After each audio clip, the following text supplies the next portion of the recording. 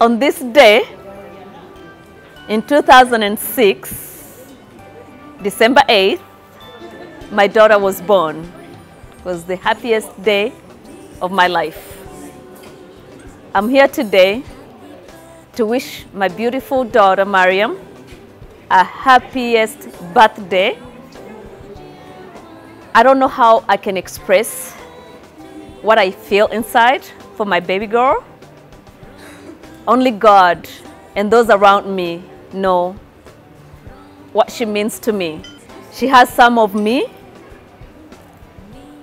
I think she has most of me, and she loves unconditionally, and I love her so much. I just want to say thank you to my mom for organizing all of this, and to Uncle Nobert because it was his idea, and to everybody for coming out here tonight with everything going on with Corona, for coming out here and celebrating me.